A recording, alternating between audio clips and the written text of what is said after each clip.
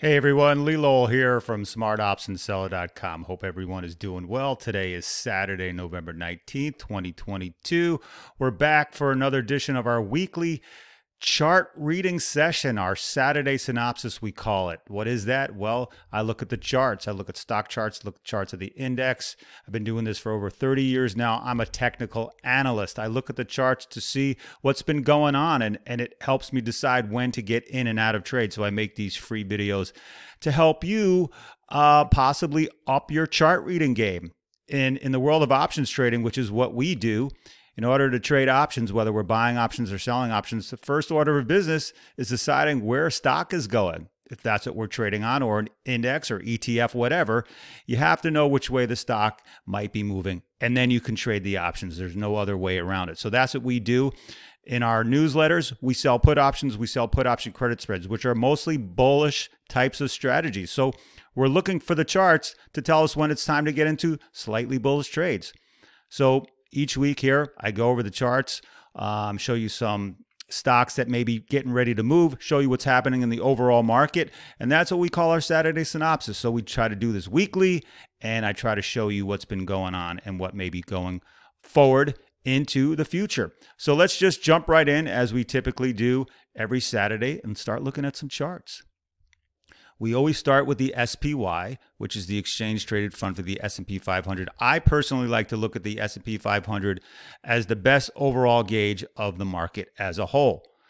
And we look at the SPY, we look at the QQQ, the triple Qs, which is the ETF for the NASDAQ index, and we also look at the Dow Jones Industrial Average. So we look at the three main big indexes, and then we dial down to some individual charts. So let's talk about what's been happening this past week in the overall market. For those of you that have been with me for a while, you know we do the same thing every week. Right here, what you're seeing on your screen is my charts. This is what I look at. The top portion here is the price action of the charts. It's a daily chart, daily bar chart, open, high, low, close bars. These are not candlesticks. So each one of these vertical lines is 1 day's worth of trading going back about 2 years in time. That's the real estate on my screen.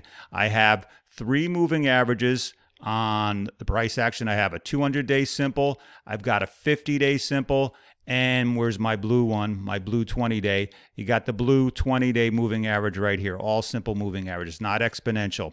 Down here, I have the only other indicator I use, which is the RSI indicator, 14-day look-back period. It gives us an idea of whether a stock or index is getting into overbought or oversold levels. And you can see the oscillator oscillates back and forth between, I have the 80 level and 20 level. The default is typically 25 and 75, but you can tweak those levels to suit your needs. I use it the 80 and the 20. And when stocks or indexes get up over 80, that means things are getting a little overheated. And when they get down near 20, that means things are getting oversold. So we look for turns soon to happen, not right then and there, but we know things that are hitting extremes at either level. And so we look for a possible turning point. And that's all I use. Try to keep it simple. So what's been going on in the market?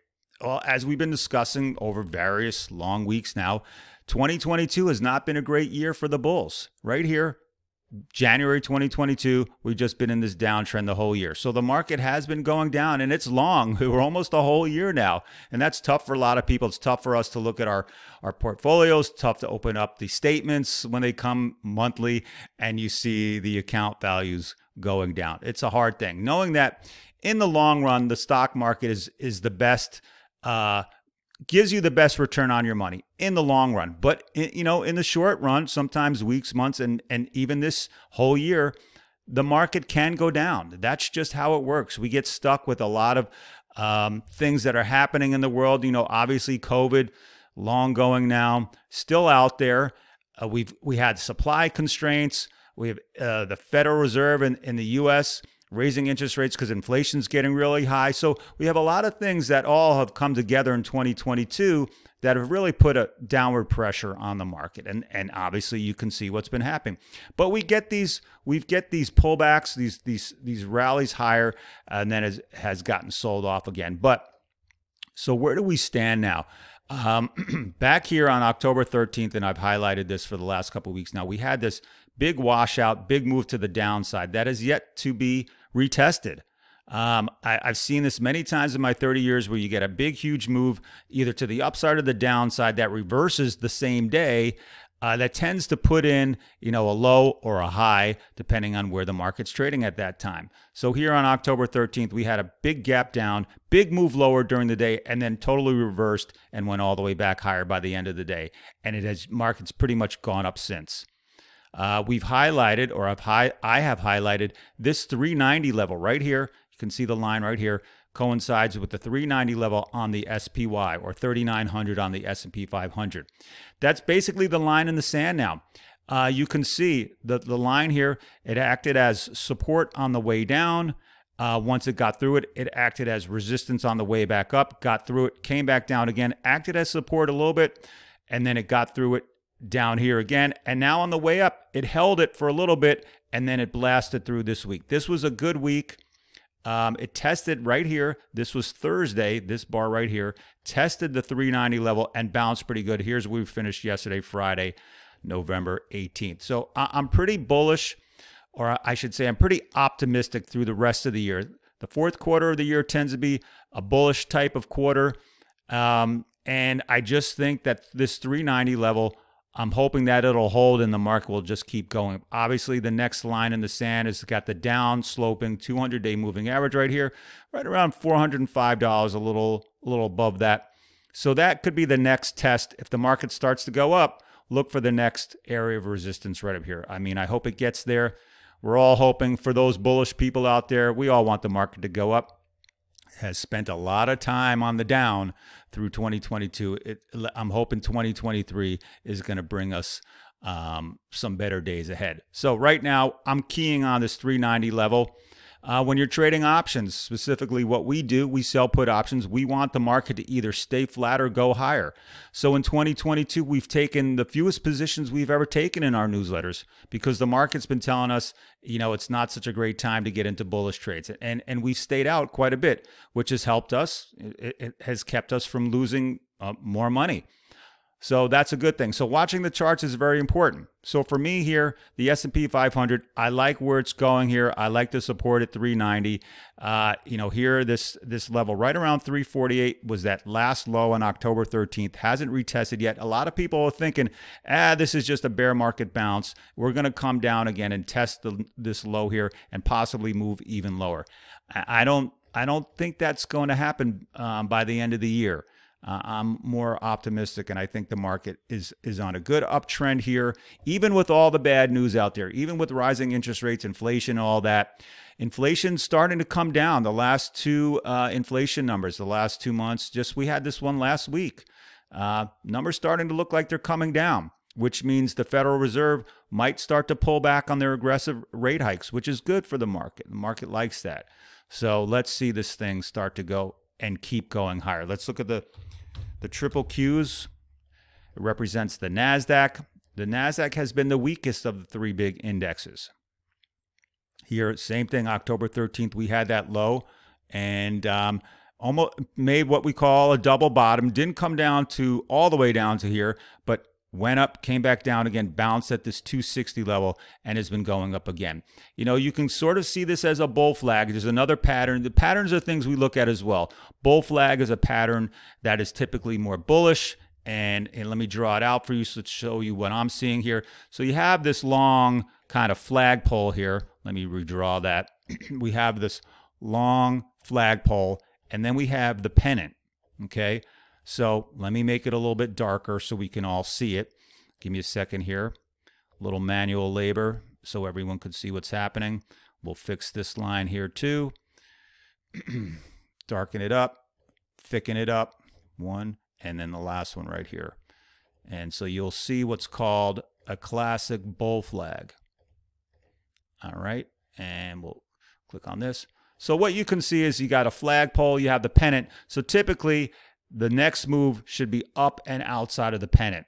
This is a bull. You got the pole, the downsloping flag, pennant, I should say, and then it moves up to the upside. So I'm hoping that the NASDAQ, the next couple days, you'll start to see some movement up and outside of that flag. Let's look at the Dow Jones, which has been the strongest of the three. This is the DIA. See up here? DIA is the symbol. Look at this power move higher. had the double bottom right here and just has gone ballistic, almost taken out the August highs here, which is good. So the next line in the sand obviously is this level right around 343, 344, this line right here. So it'll probably hit some resistance there. If it can get through it, then we got some clear sailing, possibly to all-time new highs again. So the Dow looks pretty good. Going back to the S&P 500, it has a little bit of work to do. Here's the August high. So the NASDAQ and the S&P 500, not as strong as the Dow, but starting to get their move on here. So that's good. One more time with the triple Qs. Obviously, here's the 200-day moving average. So that's the next resistance line in the sand. So things are looking better. Q4, typically more bullish. So let's just hope that it can keep running into the end of the year. Let's look at some individual stocks. Let's start with Tesla because, Elon Musk is making all kinds of news these days. He's finally taken over Twitter. The employees are leaving en masse. I don't know if Twitter is going to survive or not. I have no idea, but it seems like, Elon taking over the whole company is, it is what it is. And, he's giving ultimatums and it doesn't seem like he's making staying there as an employee very rewarding or appealing. I don't really know what to say, but Tesla itself is probably going to get hit a little bit because if I've heard he's had to sell Tesla shares to, to keep Twitter afloat. He may have to sell more shares. And we know a lot of his value is within having a lot of Tesla shares. So if he has to keep selling more shares, that could push the stock price down. Obviously, you can see right here, Tesla hitting a double bottom here around 180. It's the lowest it's been in a while. Let's go back and check the, let me move myself over here for a second. Let's look at the weekly chart for Tesla. So, it's come down. We've got, let's see, look back period, lowest it's been since, sometime in 2020. You have the upsloping 200-week moving average right here, right around 160 and change. So that could be the next spot where the stock could be shooting for, low 160s. So Tesla, I think the bull market or the bulls are starting to get a little nervous here. It's fallen through this, this 200 level or low 200s just the past 2 weeks. So Tesla, keep an eye on that. If things look really, really bad at Twitter, I don't think Tesla is going to look so good either, but that's just my take on it. Other people may have different opinions, but Tesla, the big one this week. Let's look at some other stocks as we do. We look at the more popular stocks. These ones are most interesting to people because a lot of people are invested in these stocks. So here's Apple. Let me move this over here so we all know what we're looking at. There's Apple, daily chart of Apple. Down, up, down, support. Apple's been finding support right around, 135 or so. This line in the sand had bounced nicely the past 2 weeks or so, gotten back up 150. Here's where it finished yesterday, Friday, November 18th. Got above 150, good.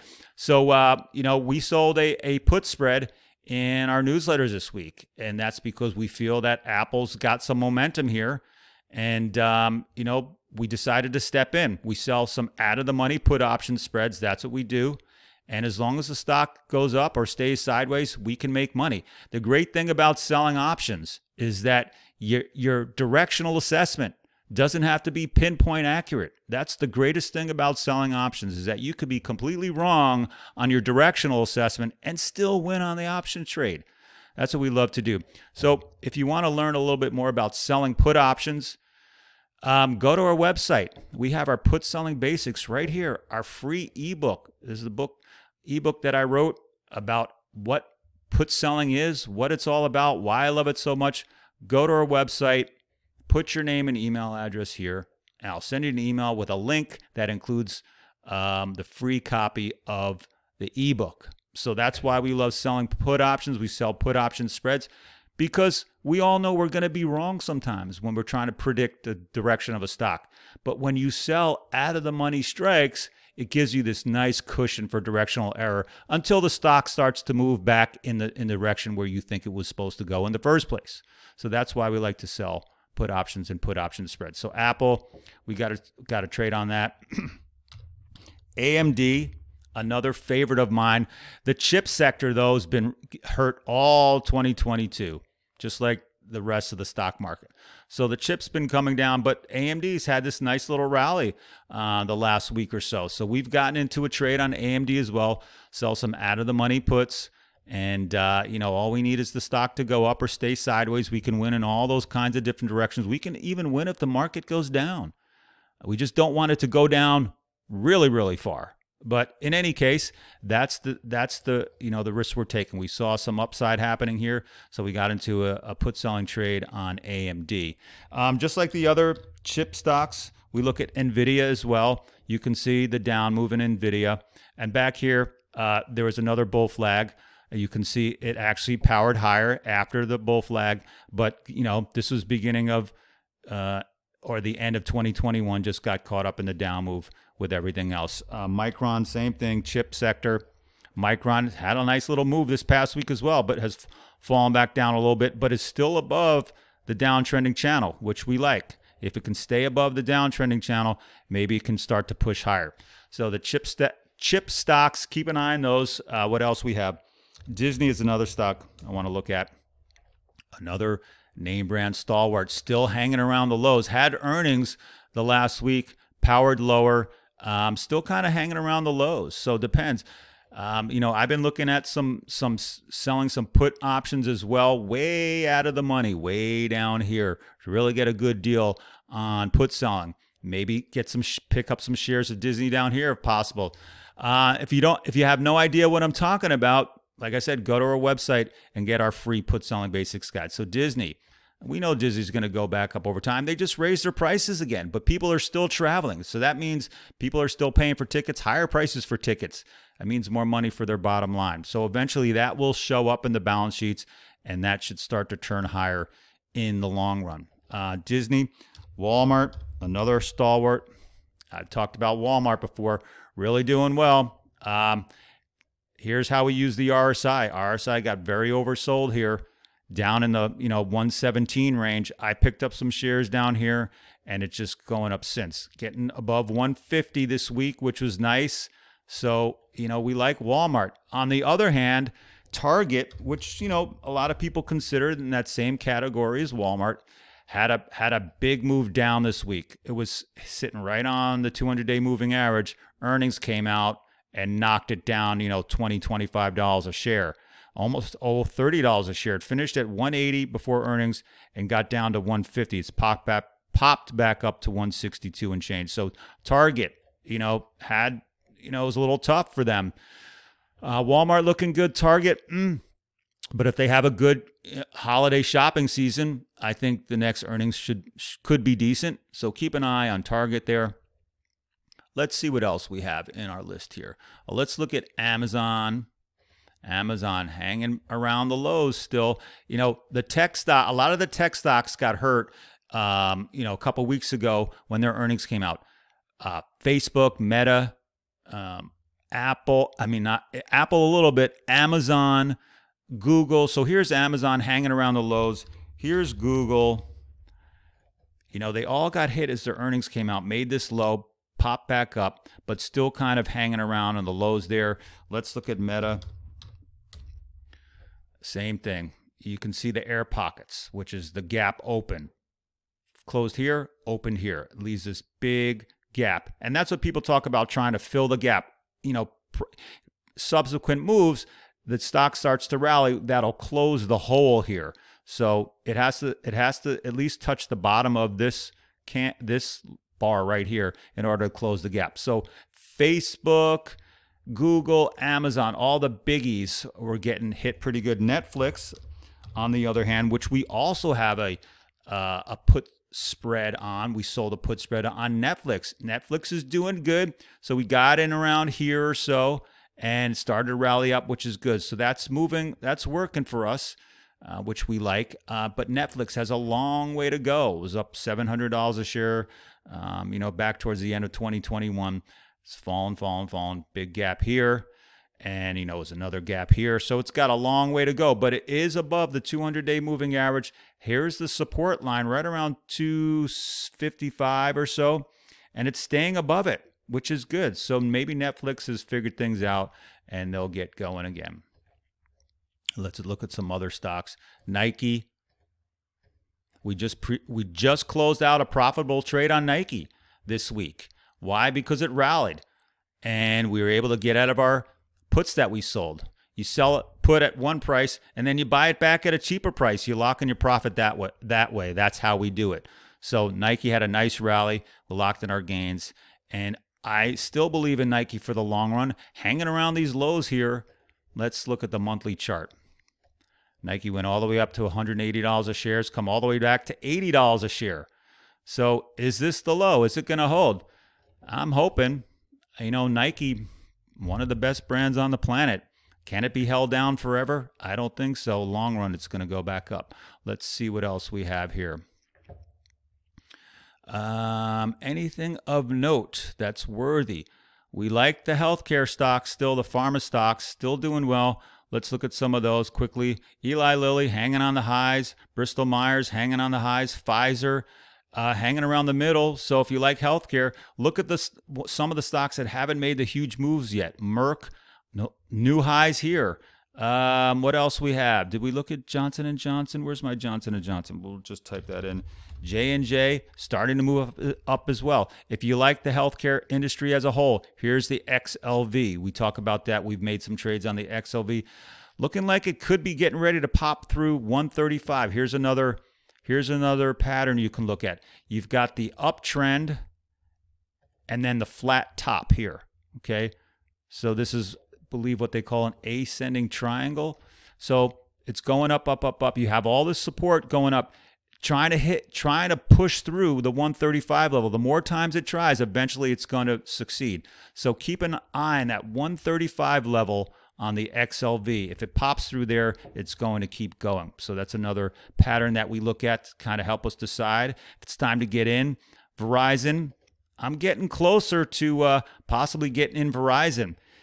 It's gotten above. Here's the 20-day. Here's the 50-day.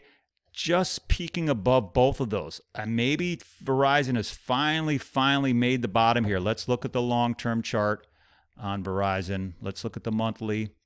I want to get in on Verizon. Is it time? It's fallen a pretty good way on the monthly, down to 35. Getting close to some oversold levels on the RSI, the monthly RSI. I'm looking for some puts to sell, possibly down here, way out of the money. I think Verizon would be a great stock to hold long term. But is it time yet to jump in? It's getting there. It's getting there. Not 100% assured yet, but I'm keeping an eye on it. Costco doing well. McDonald's I wanted to highlight. McDonald's just keeps doing well.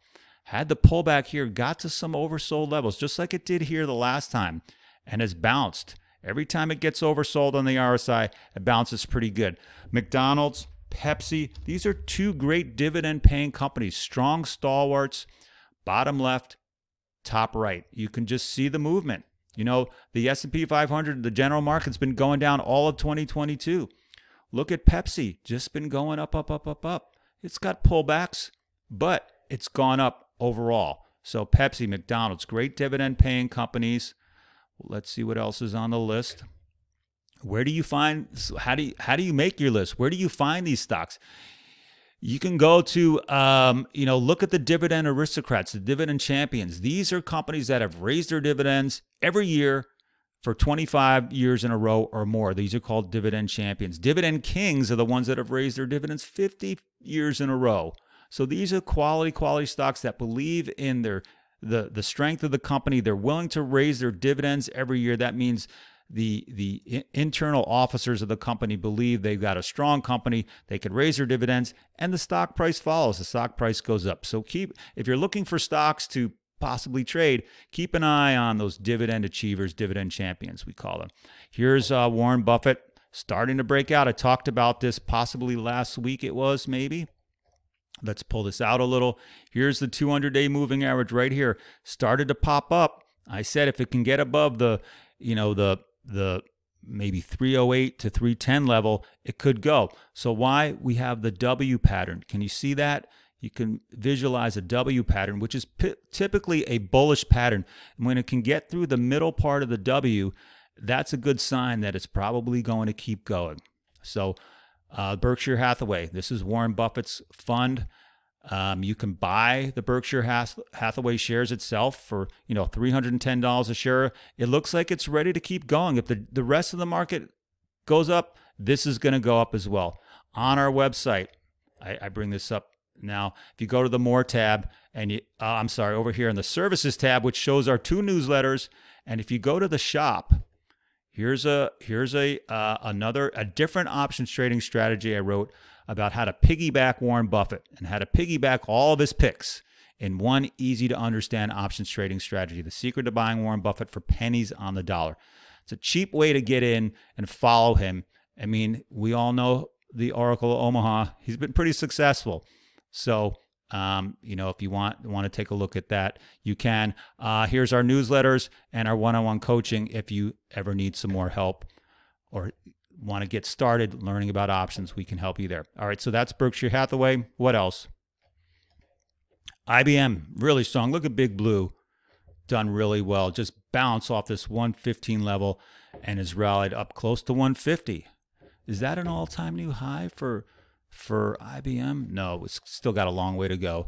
It's got to get up above 200. And so what are some of the other stocks? Well, we know the energy sector's been doing very well. Obviously, price of gasoline and oil has been going up just a long time now. So the oil sector doing well. This is ExxonMobil, XOM.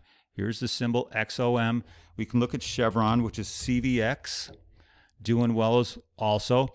2 of the other industries, the other stocks that I'm looking at, Con Edison, the utility companies. Con Edison, biggest utility company in the New York area, had just bounced off this oversold area around 77 or so, $78. Is rallied pretty good, rallied up $15. Southern Company, also another utility company, sold off a long way, still kind of making some sideways action. We actually sold some puts on Southern, hoping for that move up, but sideways actions works as well for us. If the stock goes sideways, that option contract just starts to decay, making it easier for us to buy back and lock in a profit. So that's another great thing about selling put options. Stock can move sideways. You can still make money on the options contracts. All right, I think that's about it. Nothing else major to show.